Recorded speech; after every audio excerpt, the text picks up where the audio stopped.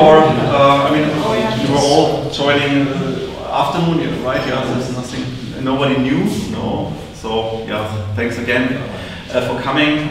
It's a great pleasure to see you. It's a great pleasure to celebrate with you the 10th anniversary of the Datentreiber. I started Datentreiber 10 years ago. I noticed because my son is also 10 years old, so it's easy to remember. When I started Datentreiber, I started it part-time. I started it alone. But on some day I learned if you want to go fast, go alone. If you want to go far, then go together. And that's why I extended the team over the last years. We invited experts. You have to join our expert network. Some of them are here. For example, Lutz, who's I think one of the first experts, or maybe you are the first, I don't know, maybe Frank or Lutz, I think both you were one of the first experts. But also Philip, Lisa are our experts. Thank you very much. Thanks for joining today. And of course also we extended the team, the Datentreiber team, the core team. A special thanks to Georg, who joined 2 years ago. He was an expert first, but then joined Datentreiber. And I did a mistake, you know. As a shareholder and as a managing director. Especially last year when I had a little bit troubles with health, a lot of health issues. Here ran the company, and I was very happy that you are on my side, so thank you very much. Pleasure to you. But I also like to thank my other colleagues, for example, Benjamin, who sits here, who helped me to design the new Data AI Business Design Bench over the last year. Thank you very much for this one.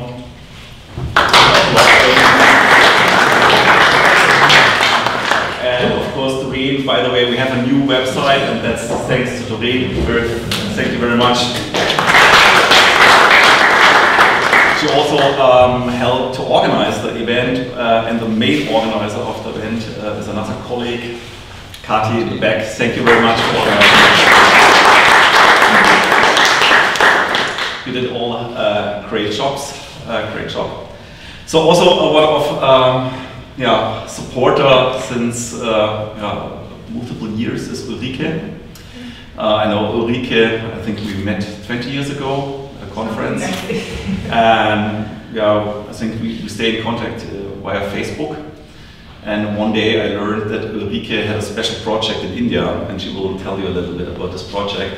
And the interesting thing about this project is it is a good example of how you transform an organization, and whether it's a small village in India or a big corporate in Germany, I think the challenges are similar. And yeah, we as Datentreiber started as a strategy consulting company, but we learned the hard way over the last few years that strategy is the easy part, the hard part is the transformation. And that's why I invited Ulrike to tell us how she mastered transformation. Yeah, thanks for coming. Thanks for having me. Stage is yours. Yeah, good evening. I'm sorry, it's a horrible time slot. I know everyone is waiting for dinner, so but you had your drinks, so I hope you can stay a little bit cool. Transformation.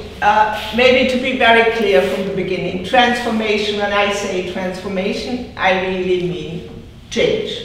It's not like, you know, changing a little, some screws somewhere, but really going into different kind of behavior, different kind of strategies, really that you basically replace some old values to guiding you with new ones. And this is what I did before I went to India. I worked with Google, I worked with NATO, with smaller companies as well. And I was always involved how to drive change. Change in a way that you do things differently. So when I came to India, for me, the village was very much the same than an organization. You know, it's somehow a closed entity. And things just keep on going. What we did in India is, I just came back 2 weeks ago, and it was the first time I went back since 4 years. And I went on a book tour. We just published a book. And I realized how many people, when we even came to big cities like Delhi, Bombay, or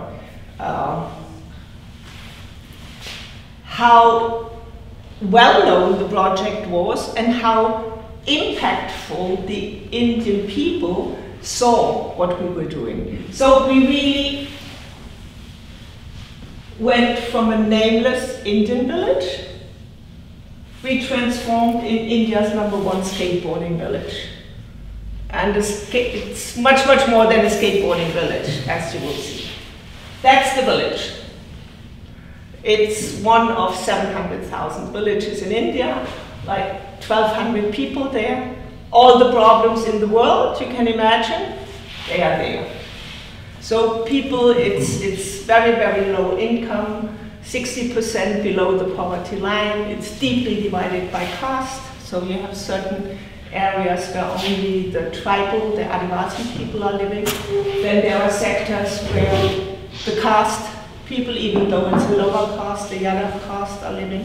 The Yadav caste, they control everything. They really dictate what other people have to do. If it's not working like this, they will beat them up or, you know, find their way getting things done. So like finance. Huh? Like financing corporation. It's a little bit like you have these different departments, you know, and they do not talk to each other. It's the same thing. So this is what we did.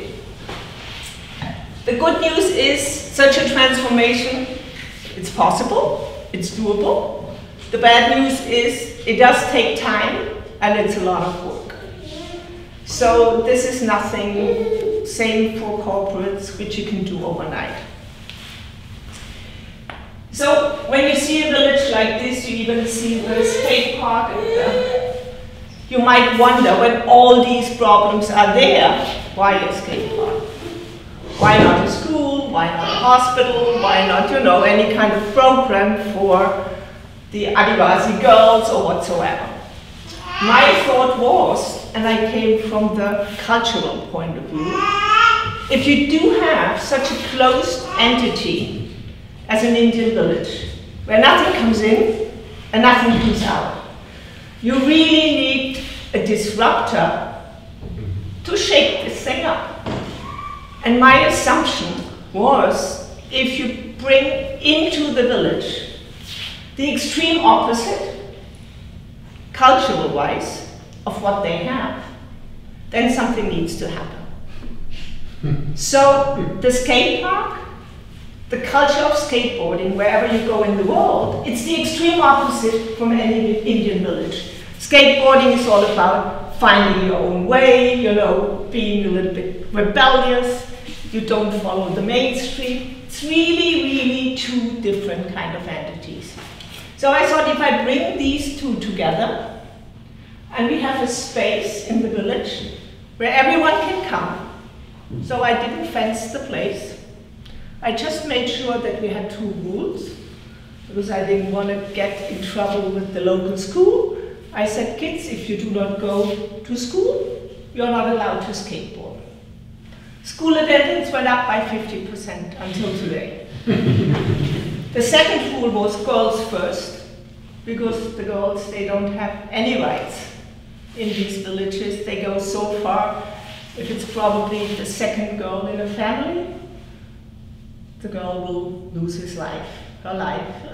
So just to assure that a girl would get a skateboard, we said girls first. So whenever a girl was saying girls first, she would get a skateboard from any kind of guy.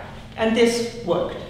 So we brought this in. I made sure that it's inclusive, that there was no gatekeeper at any point who would say you can come, you cannot come, you cannot.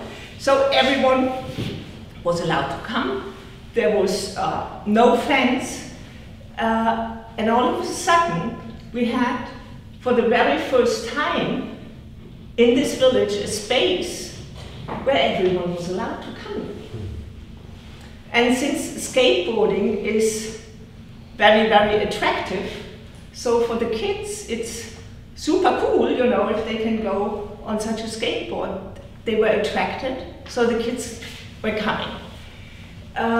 My role, and I think this was very important right from the beginning, I never went into the village with a certain kind of program. All I did is I built the skate park on private land. So no one could screw me for this, it was private land, so worst case scenario would have been no one is coming, you know, we have the skateboard, this is it, we leave. So, but they were coming.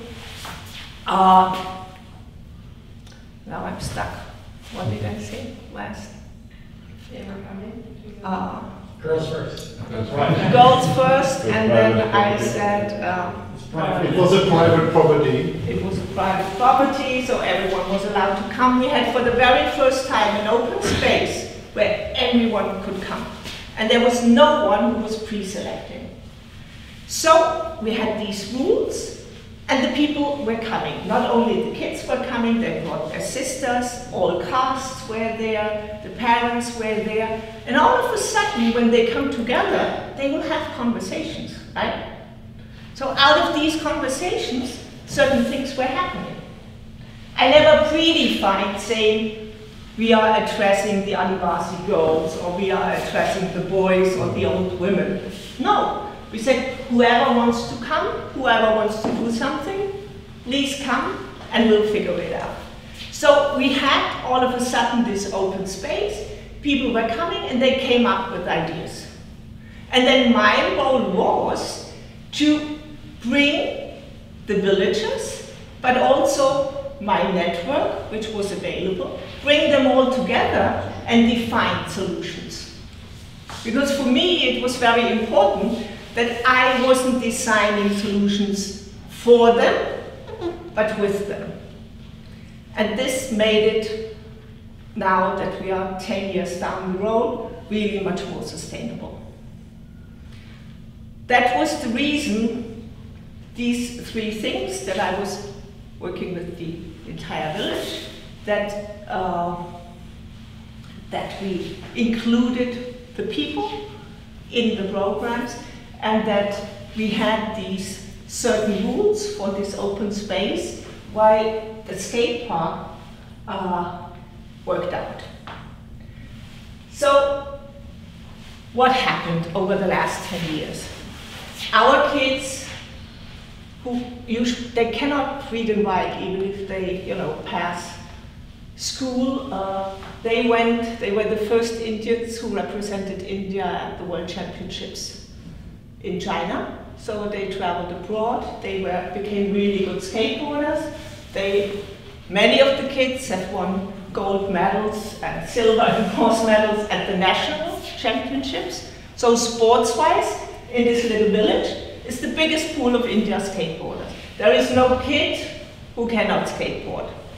We meanwhile have our own deck at Decathlon, where it says rule change makers, so whenever someone is buying a deck, the kids will get money. Here is our rule goals first. So what really happened in the village, that not only have a couple of girls refused to say, I'm not getting married, they really have become a voice in the village. So when there are problems which need to be solved, the women now have a voice. The men are listening. So this has really brought, I mean, it's not equal rights yet, but it's a huge, huge step forward, and the women and the girls, they know that the possibility is there. The rule, no school, no skateboarding, that's actually the local government school there. As I said before, swam the kids into the school, 50% school attendance went up. And we ourselves, we had set up what we called an open school project with these 5 kids, which was supported by Datentreiber over many years. For these 5 kids, we have defined a program. First of all, where these kids really where we were trying to close the gaps they have in their traditional subjects, like math or Hindi, and in the sciences. And the other part of their time, we really put into the topics they wanted to do.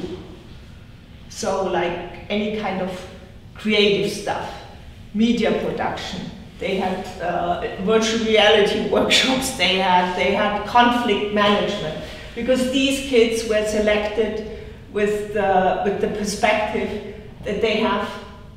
We thought those were the ones who had the best social skills to become some kind of key figures in the village. So this open school project was running for 4 or 5 years, and part of the open school project was also that each week one of these kids would go back in the village. They were all in Delhi, which is a night train from our village.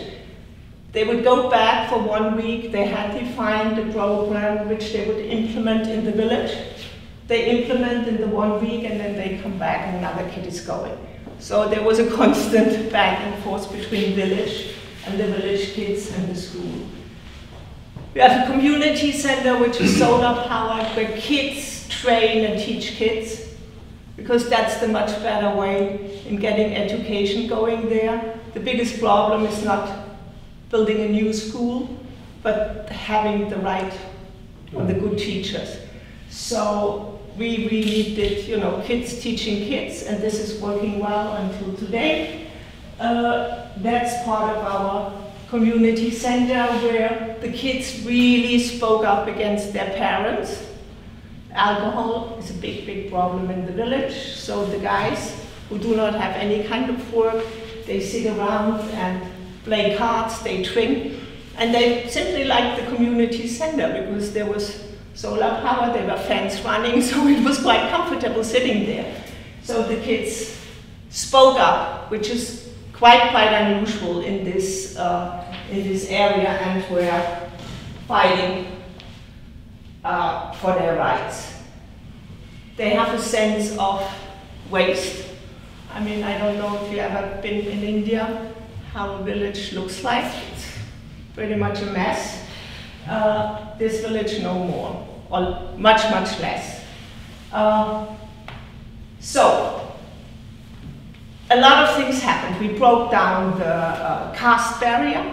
So within this group of people, you see Adivasi, 3 Adivasi kids, 2 caste kids. They were staying together in an apartment in Delhi. They were cooking together, they were sleeping together. This was something which was literally unheard of in India.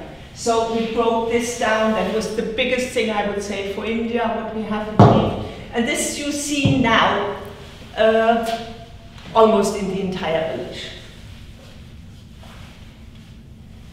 This is the part which I believe is really very important when we talk about transformation. So any of these programs which we have designed, let it be the garbage, the waste thing, let it be the open school project, I always followed these 9 principles. It's like a checklist. For every strategy you define, you really need to tick. You need to check, does my strategy, whatever I do, fulfill all these 9 criteria? What do I mean with systems over objects? For me, I'll give you the example for the village. It's very important that you include everyone, the entire system. If you only go for a special segment or for a special group, it won't work. So you really put the system and not a single object in the center of all your work. Meaning, in a company, I don't believe if the Deutsche Telekom or other big companies who have done this, they have created the innovation labs outside the company, very often in a very, trendy loft or whatever. They put the people in there, and then they wondered why nothing was happening in the So you really have to do this open heart surgery. And as you walk along, you can adjust because everyone is involved. So you really have to look at this entire thing and do not go for a special segment. Disobedience over compliance is also something which many HR departments also might struggle with, because you do need, or management people struggle with, you need employees who are a little bit disobedient, right? If they only do what you tell them what to do, how will they drive the company forward? No way. So encourage disobedience, make the rules clear, but let them unfold their way and then try to maneuver it. I think it's a very, very important thing. Emergence over authorities. When you create such an open space like we did at the skate park, you never know what will come out of this. So whatever emerges, you have to take serious. And whoever takes responsibility from the things which are emerging, let them take responsibility for this, no matter if their job title suits this new project. So don't let predefined organizational structures hinder the personal development, and with the personal development, the development of the company. So really, emergence is key. Forget about, I do understand that functions, that a certain kind of structure is needed for certain kind of things, but you really need to balance this out towards emergency. I think pull over push is very clear in this case. We only, in Chanbar, that's the name of the village, we only took projects, we only realized projects which were coming out of this pool. So I never ever said we need a new school or we do this or this or this. No, we always waited what the people would come up with and then we would define it. So out of this pool, we took everything which came, we discussed it. We did for every project, we did workshops. Sometimes I had 300-400 villagers.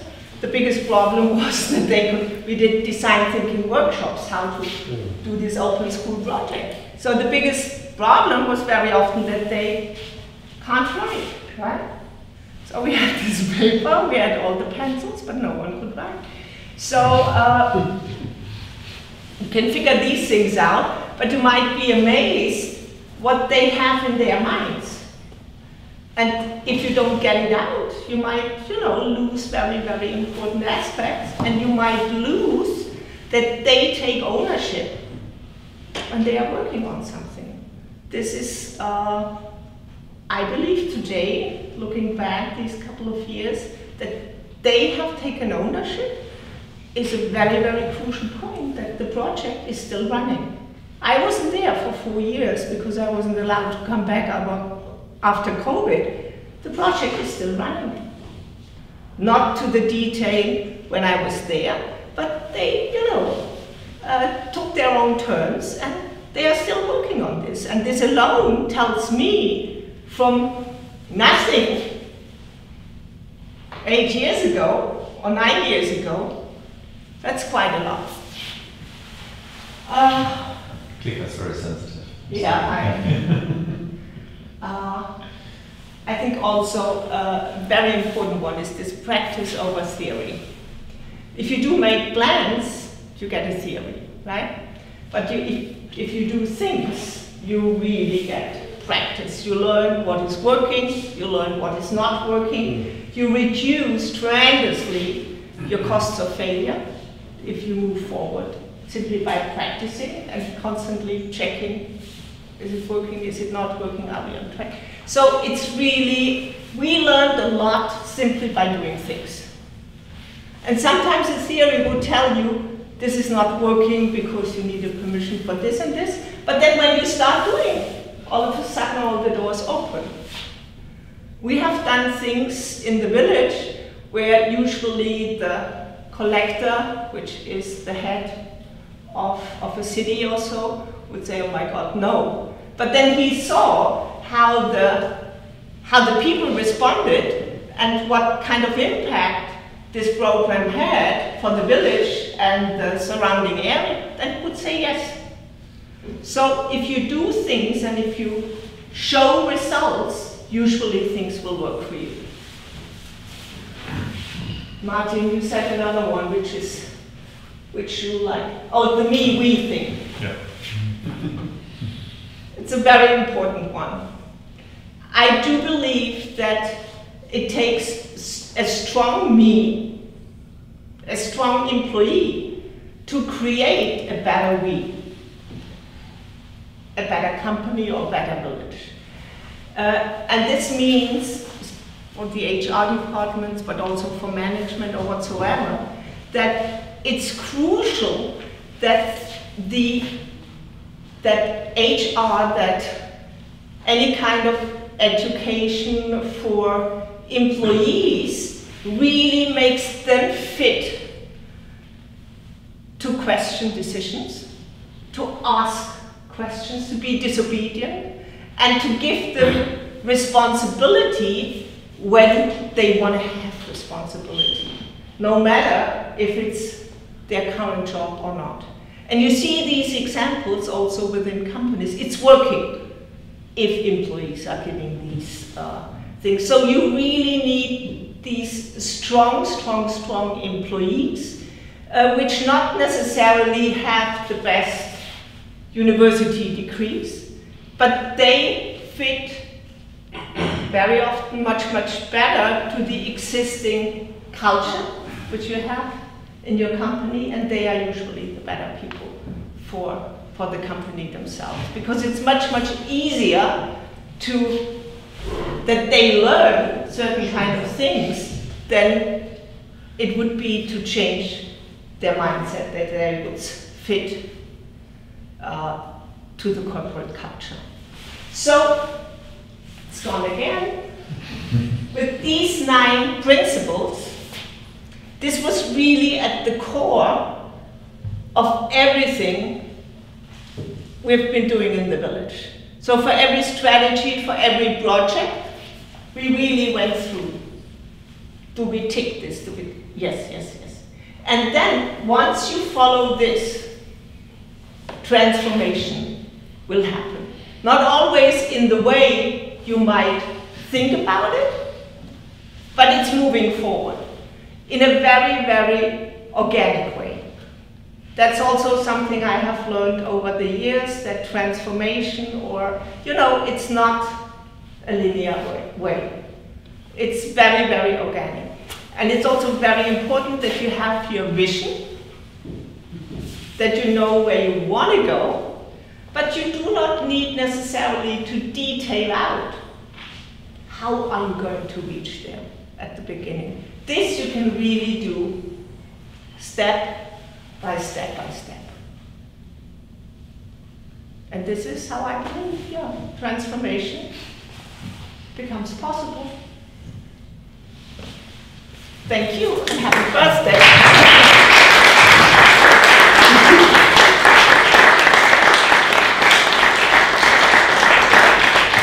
These 9 principles didn't fall from heaven, right?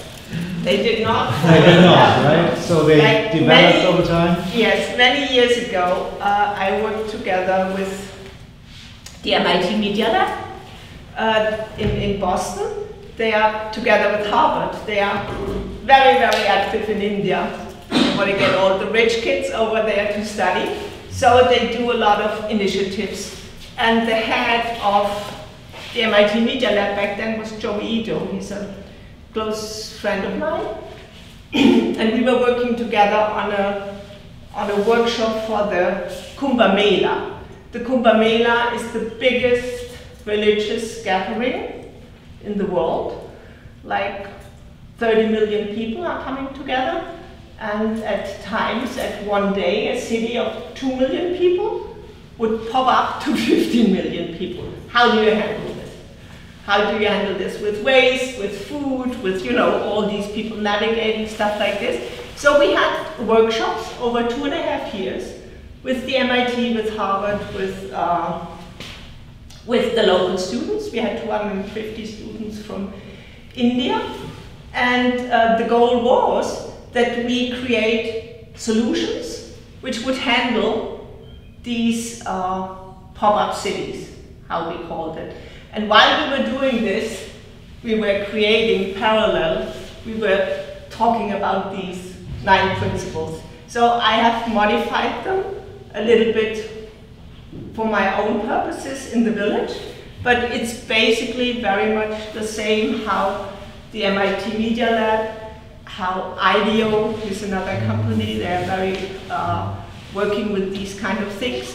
When they try transformation, this is their checklist. This is how it came. I know it's similar to training as IDEO. Yes. Yeah, similar.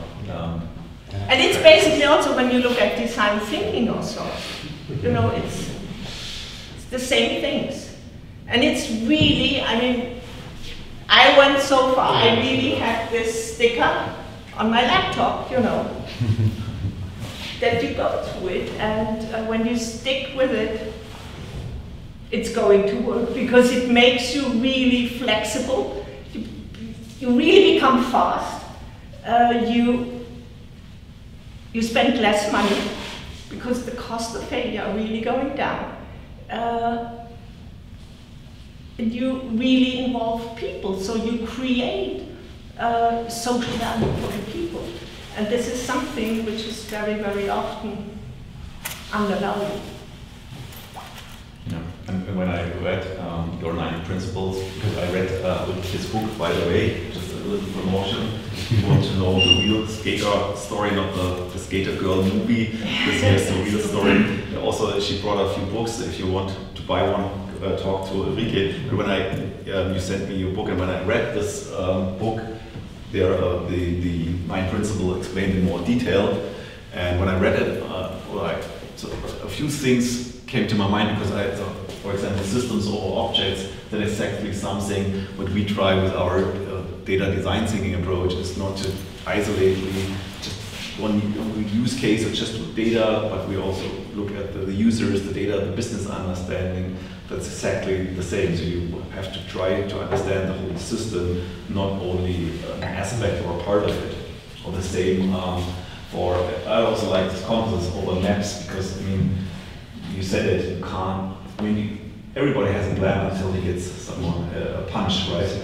There's the same, I mean, this was every plan has some faults in it, so it's much more important to have a compass, like a vision, where it's, okay, this is where I want to head to, and there are multiple ways that maybe I have to change my plan. And that's also, again, I think HR is really, really challenged, right? Because when you look at programs from HR departments, they don't think towards compasses. There's hardly any HR initiative which would get an employee ready to go by a compass. But these are the kind of skills we need in this world, right? So I think the biggest challenge besides management in companies is really HR. No, seriously.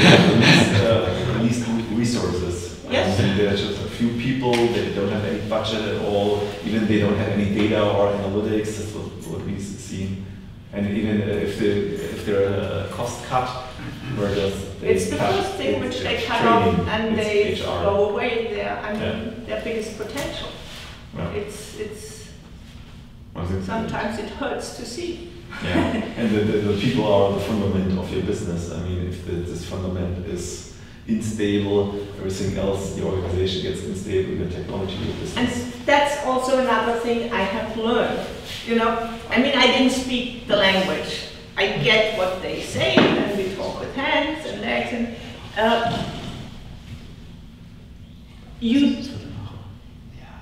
it doesn't matter when you drive transformation.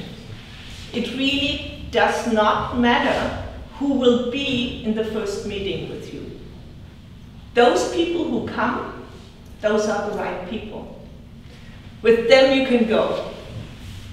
And then as you walk along, some will drop out, others will come. But you also only need, we have in the village 1,200 people. Constant disruptors are 5. It's enough to keep this going. You never need everyone, all the people. You don't, to get it started. Yes, as a company, you should align then your teams to this, but you get it started. It's enough, you have a few. What I'm excited about is, you listened to our presentation in the afternoon, so you have a little insight about data analytics, AI, about the challenges. And the main question is here how, for especially data and AI guys, how you adopt those principles. I think that's the main challenge. But that would be a question to the audience. Do you see any of those 9 principles? Okay, that's something I immediately can apply to my data and AI transformation project. Practice over theory. Excuse me? Practice over theory. Yeah. You were clearly saying, this is at least what I understood, maybe I misunderstood, but that you, with Datentreiber, are walking down this road that you want to drive transformation. So, yes, you look at it from a data point of view, but no transformation is happening without this. So this is the basic backbone which you need for any kind of transformation. For me, it's interesting, what was your initial desire to go there and make this transformation? Because you had this private land, but this you could start the disruption, but I feel like companies is often like this, okay, we don't want to transform. Maybe we say it, but there's really resistance. So when companies go for transformation, it needs to be a top-down approach. So, and there are many companies are going like this, right? They want this, and then I think these principles are very, very helpful. Yes, there are many, even in the village, many people who say, not many, but there are people who say no. You will always have employees who say no. I used to work for 10 years with Synaxon. They are somewhere close to Gütersloh.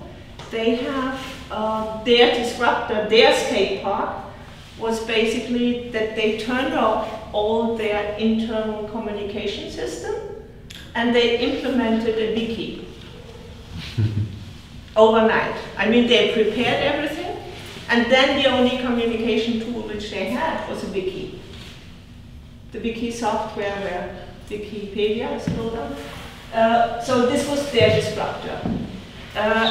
They also changed that the management had only veto rights. There were 3 of them, and they had veto rights. Everything else was decided by the employees. And these people, they had back then 150 employees. Today they have close to 300. Management never ever needed their veto. 30% of the employees left over the years and were replaced by people who better fit to this culture. And it's working. So, in my case, it was all of this just happened. I never had the idea of going to India, building a skate park and doing these things. When I was building the skate park, they didn't even know what they were building. So we took the local labor. They were happy they didn't have to go anywhere. They could simply come in the morning and we would pay them cash. They didn't have you know, get an extra 50% deduction by some guy who would give them some work. So they all came and worked, but they didn't know what we were building. So when the thing was there, they still didn't know because they had no idea. You know, there was no radio, no television, no smartphones back then in the village. But when they saw that the kids then were going there, so what I did, we had a couple of tablets, and I downloaded YouTube videos because I couldn't show them, I can't skateboard. So showed them videos and this is what you have to do. So we still have videos where they are sitting, you know, watching the videos, they go to the skate park, they try, it's not working out, they go back and watch the video again. So it's really like, you know, trial and error. And then when someone learned a trick, this kid would teach the others how to do it, and so the pool crawled.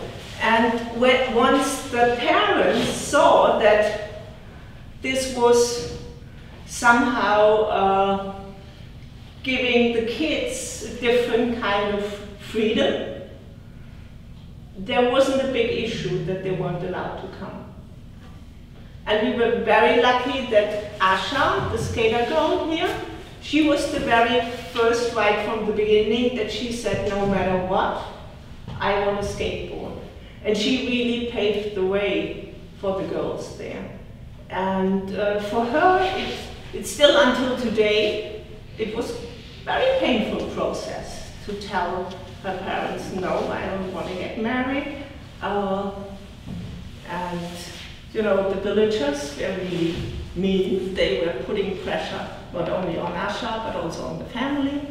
I once took her to England, and while we were in England, in the newspaper, in the local newspaper, it was written that I had taken her out for R-rated movies. And so there was huge, huge, huge pressure. But once you decide, once you have this strong me, that you want to do this because you feel this is what you want, you go for it. And that's important. And this is what this entire project and these 9 principles, what they have given to the village is from this one of 700,000 nameless villages. This is one village in India which has clearly an identity. And no matter if the people like the project or not, but when they go to the next town and they say, oh, Chandra again in the newspaper or on television, they all go like this. You know, they're all very happy. They are proud. Even though they would fight in the village that certain things will not happen. But this identity is there. And this is very, very, very strong. And this is why this me-we thing there, for companies, it's crucial. If you don't get this, if you don't support this, long term, I don't think it will work. But it's an interesting aspect because a lot of companies, they ask us as consultants, so what's your best practice? And if you do it the same thing as everyone else does, there is no competitive advantage in doing data analytics. So it's all about identifying the things others don't do and then do it or try it at least to be unique. Yeah? Because otherwise you're not competing. And then, for example, we had this long discussion today about ChatGPT. So ChatGPT is for everyone, so everyone can use it and everyone will use it. There is not not a way to compete in a competing market because everyone can use it. And that's why it's not really part of any strategy, real strategy. It's just a commodity. That's it. And you can't shape an identity or make your name if you just do it everything as the other companies do. And again, it becomes, this is what I was saying in the beginning, such transformation processes, they are a lot of work. Because you really have to go into these one-to-one conversations. You know, you have to understand why this one is not moving forward and why this one is moving forward. What can you change? What kind of support do they need? And once you get this, it's the same. I mean, I had 80% of my time in the village was really talking to these people, not speaking their language. Very often, I mean, I had translator also, but to make them understand. And we were really coming from very, very different worlds. You know, if I said school, I had a very different idea of school than the parents. The parents of the kids, they've never seen a school from the inside, you know. None of the parents can read and write. So when they think they go into the government school, that's a school. Yes, it's a school, but it's miserable. Nothing comes out. So to match, first of all, this understanding, but then to talk to them and to get this understanding what they want for their kid and what we can offer with the project we designed together, that's crucial. And then they will go for it. This is what we learned, you know, and this is why it became possible that we had a mix of Adivasi and Yada there at this open school project in Delhi, and that the parents went there and they slept together and ate together. And these things, they open doors. You know, if 5 families are doing this, then the next step to 10, 15, it's pretty easy. And this is the same thing you do in a company. You just need it rolling. Please. Where to start? So first, this is so impressive. Thank you for being here. This is really valuable. And I just thought of one of the long-lasting projects we have. This company is doing exactly 8 of these principles the opposite. And, well, now it's clear why the progress is so slow, and the only answer they have is adding more people, which is not working. But I have 2 questions actually. The one is, I don't know whether I missed that, but where did the idea came from? So, you know, usually people, especially those not skating themselves, don't wake up in the morning and say, I want to do the skate park in India. No. So where did this came from? And then maybe also you can transfer it to the second question, because I'm always thinking the difference probably between this story and the change story in the company is that in a company there is no lead coming from outside building a skate park. Rather, there's a strategy saying we need to change, or you say you need to change. Yeah. And so the idea why a skate park, I was actually trying to explain. I came really from my background. I have a PhD in economics, and I was always working how to drive change. So I clearly come from the cultural point of view, from corporate culture.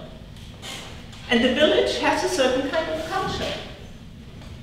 As I was saying, it's a closed entity, nothing comes in, nothing comes out, everything is somehow predefined. When you're born a girl, you know, when you're 14, 15 years old, you're gonna get married, you go to the village where your selected husband is coming from, you know, and then you serve this family. Everything is predefined.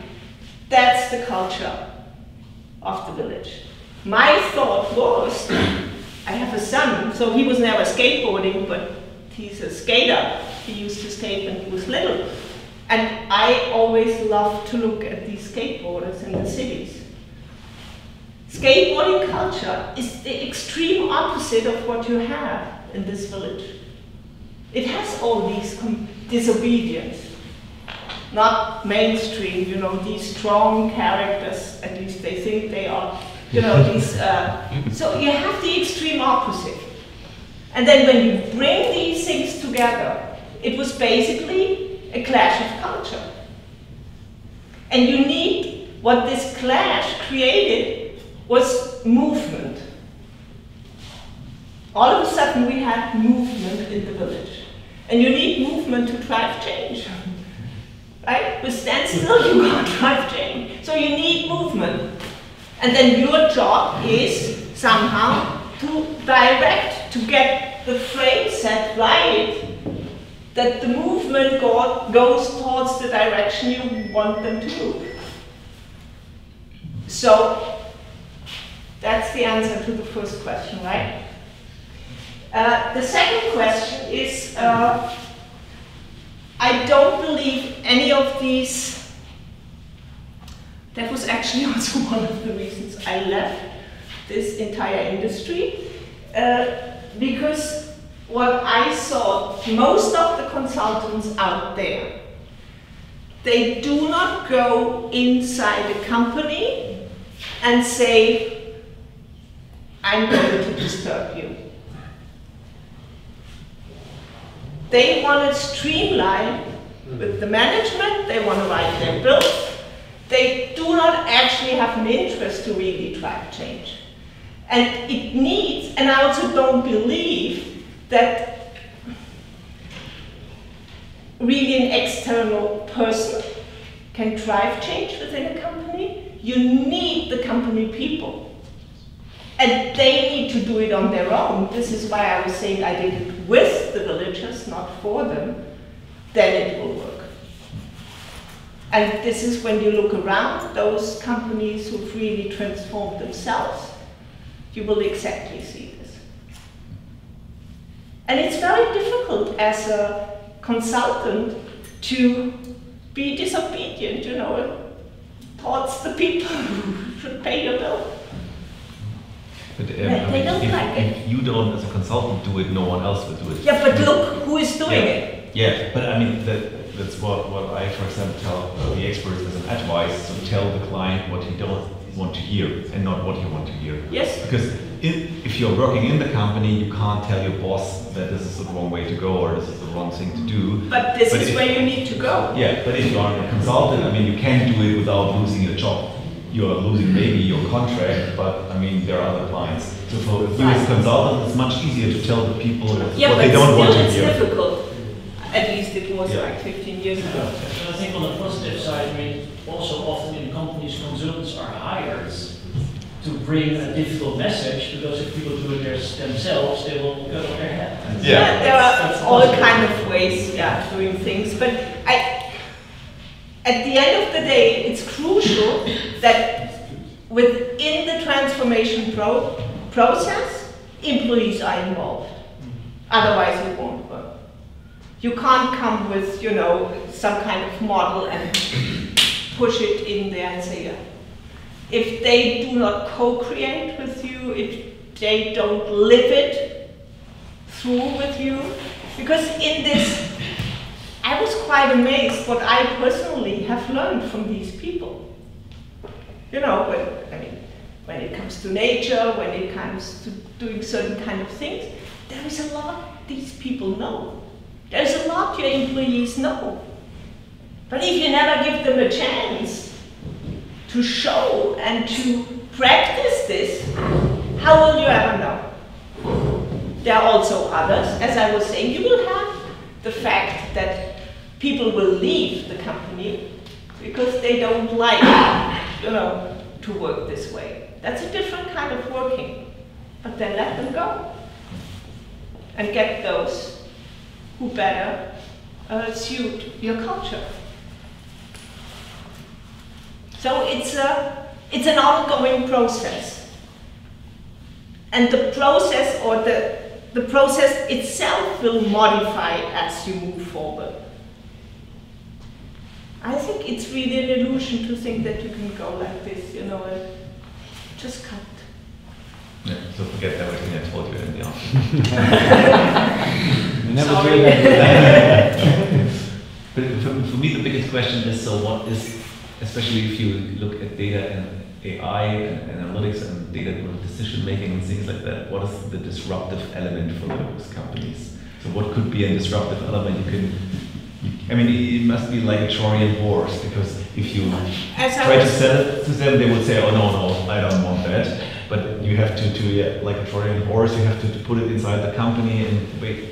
I think for consultants, this is very, very difficult. The examples I know, for example, Synaxon or this, what is this game engine, Valde, in Chicago or San Francisco, they have a handbook for new employees. They really started from within. So the disruptive moment for Synaxon was really that they say from tomorrow onwards, only one communication tool, and that's a wiki, which isn't really very user-friendly. So they cut, this was the disruptive moment. So the management had made this decision, we're going to do this, and from there we go. They had their rules, so they opened up this new space. They had the rules that, you know, everyone could do anything. In the back end, they could control what they would do. Management only had veto, so they had their rules, like we had no school, no skateboarding, girls first. They had this in place, and from there they went. This game engine company, something with I think Wende or something like this, handbook for new employees, you will find it on the internet. So they hire people, it's a management decision, they hire people not for a specific project or not for a specific function. They hire people that they fit to their culture. So the new employee is coming, he doesn't know what to do. He has a year time to find his place or her place within the company. Let it be finance, let it be marketing, let it be programming, whatever. And from there they go. They can also switch. So they have given the employees a lot of space in taking responsibility. And it's working. I mean, they are world market leader. So can't be that wrong. So the disruption, I think the disruptive moment,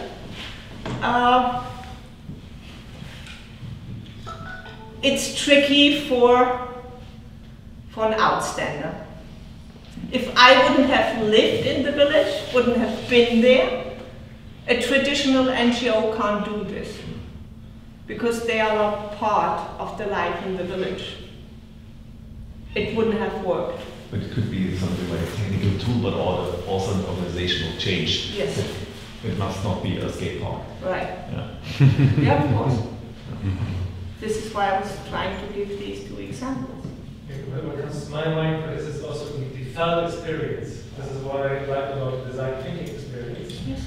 At the end, it's not often about what actually comes out, but the whole process is a kind of disruptive process. And you It's practice over theory. face your resistances and walls, and you experience it. It's like it's not theory. You not only experience it, you live it through. Yeah. You know, there was very quickly we had this common desire that whatever they were coming up with on projects, that they really wanted to make them happen. So even if there was resistance, and there always was resistance, you know, there was always the will to make it happen. So to compromise, to find, you know, the way, and this way it is organic, it's not straight. And sometimes you go a step back. It happens, yes, and then you move forward again. That's part of the process. But you learn. So this is this resilience over strength.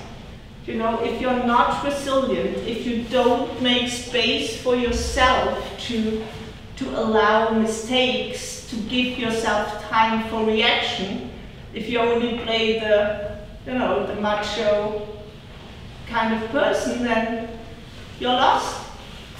You need resilience in this process. And not someone to say, oh, you do this. So I'm now the one who says, let's go eat. By the way, they're already waiting. So Thanks for listening. Yeah, thank you very much.